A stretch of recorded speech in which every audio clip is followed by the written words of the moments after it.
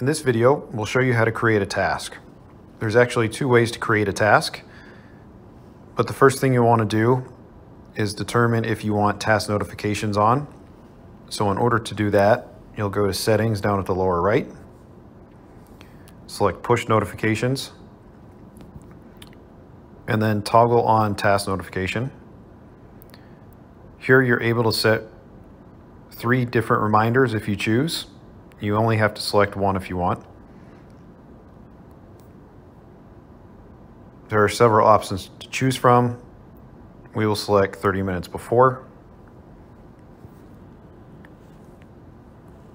Then click the arrow at the top left.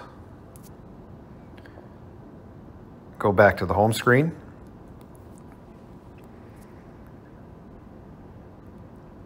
Now the first way to create a task is select To Do at the bottom menu bar.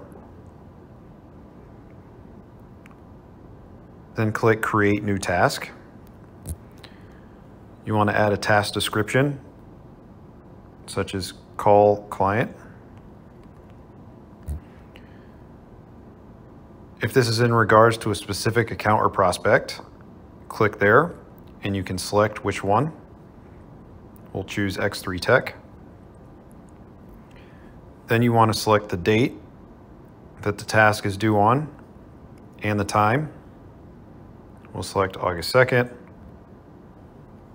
at 3 p.m. And we expect this task to last about 15 minutes. So we'll set it for 3:15. Lastly, you can choose if you want to add it to your calendar within the app. Once you have all the proper information filled out, click Save. And your task is now created. Returning to the home screen, the other way to create a task is directly through an account. So we will go to our account list, select DB Welding, select Tasks, Create New Task. Again, enter a task description. Since you created it through the account, that's already pre-populated. Select your date and time again.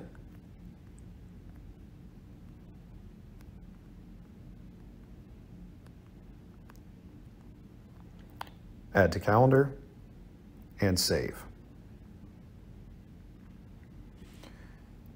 Now you'll notice there is an orange exclamation point. This means that the task is still open and not completed.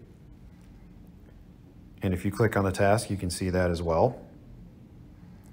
Once you actually have completed the task, there are a couple ways to close it out and complete it.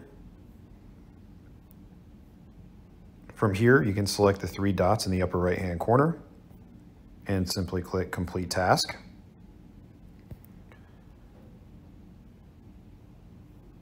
Or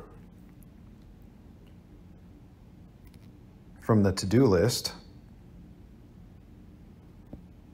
you can swipe right to complete the task, or you can swipe left to either delete it or view it on the calendar.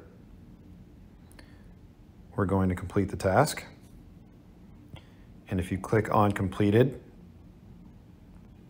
you will now see our task is showing completed.